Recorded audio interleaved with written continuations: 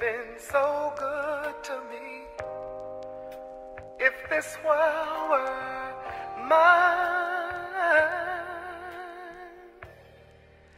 I'd give you the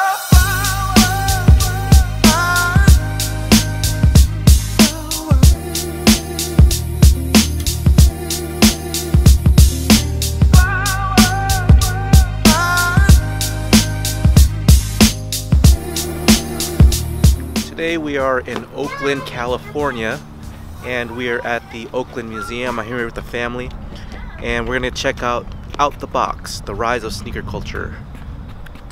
Hi! We're here. We gotta go around the street from 10th to Oak and end up there.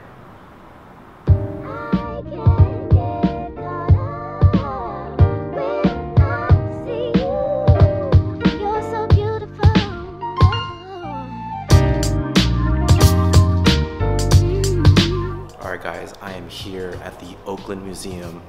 They have the Out of the Box Rise of Sneaker Culture here in Oakland up until April 2nd, and I needed to have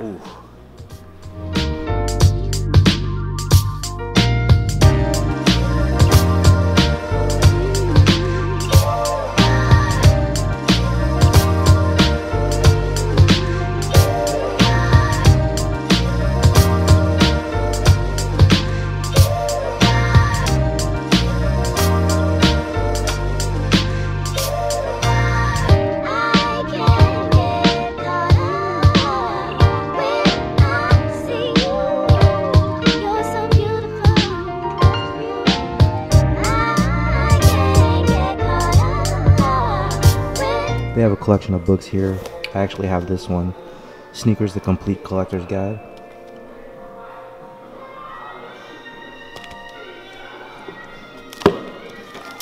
Got the Chucks. Cold Streetwear.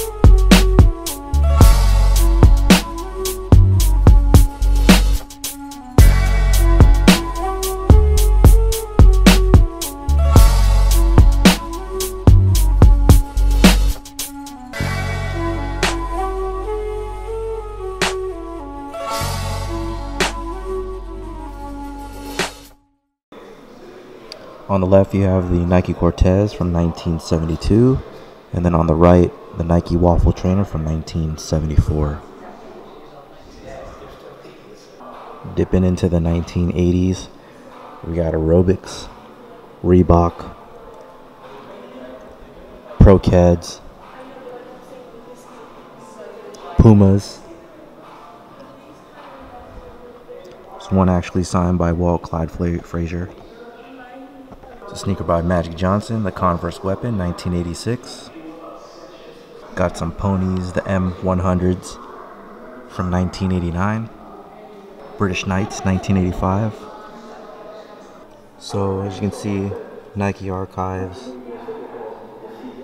The 20 here is from the Nike Archives. I'm not exactly sure. Maybe this might be the placement in which it is in the archives.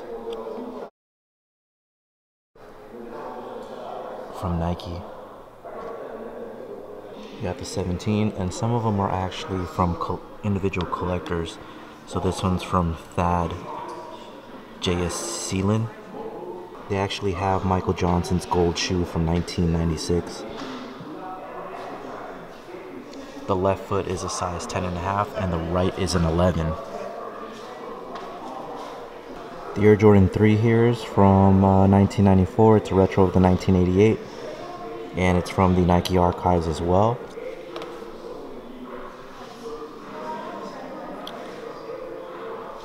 It's a big shoe.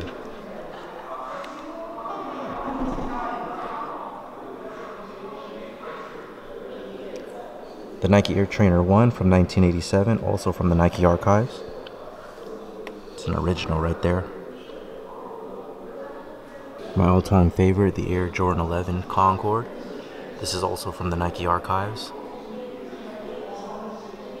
Penny Hardaway's Foamposite 1, Royal Blue Edition. Also from the Nike archives from 1997.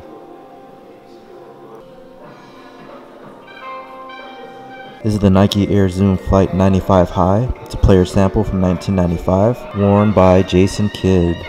The Reebok Blast from 1996. This is actually from the Reebok archives and is dated January 6, 1996. Reebok Commitment, 1988. A few items here from Supra, Under Armour, Common Projects, Visvim. Here's the Onitsuka Tiger, originally worn by Bruce Lee. And shout out to OSD Live. This is from the collection of D Wills, Nike Air Max 95. So we got some pretty interesting items here. These are customs. This one's actually from Mosh. This is the Air Force 25 from 2012.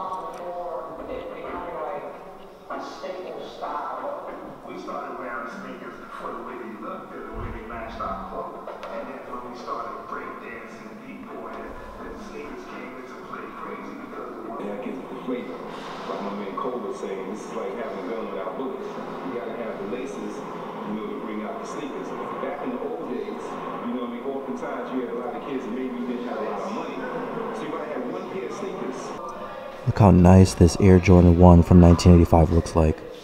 This is actually from the Nike archives. Look at the shape.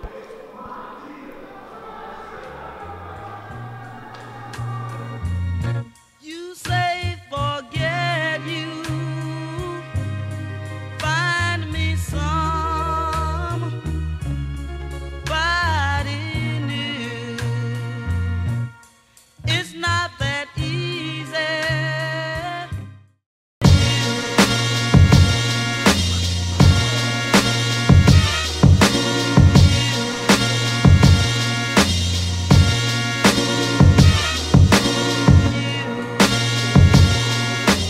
Air Jordan 1, the Air Jordan 2, the Air Jordan 3. This is actually the 94.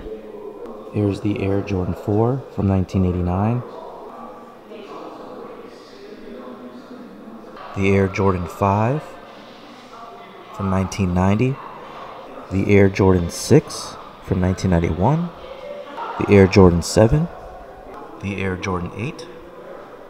The Air Jordan 9. The Air Jordan 10 with the toe cap. The Air Jordan Columbia Blue from 1996. The black and red Air Jordan 12. The Air Jordan 13. It's a sneaker I need. This is the Air Jordan 14 ginger colorway. This is the Air Jordan 15. This is the Air Jordan 16. They actually used the countdown pack of 2008. Air Jordan 17. Air Jordan 18.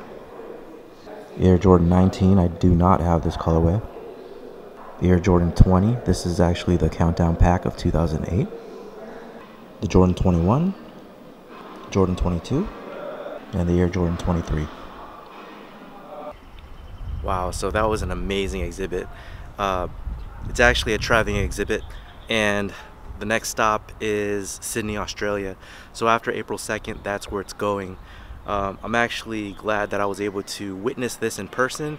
It is the last US stop before, I don't know, wherever they take it. So, and it's about $4 extra from the regular admission, which is about $15.95. So you'll spend about 20 bucks if you want to see the exhibit. But glad you guys saw it, glad you came along, glad you guys can come on an adventure, and also got myself a book. This was $45, but I got it for 50% off, so about $24 after tax. So all the shoes that are in the museum are in here. Awesome piece to add to the collection.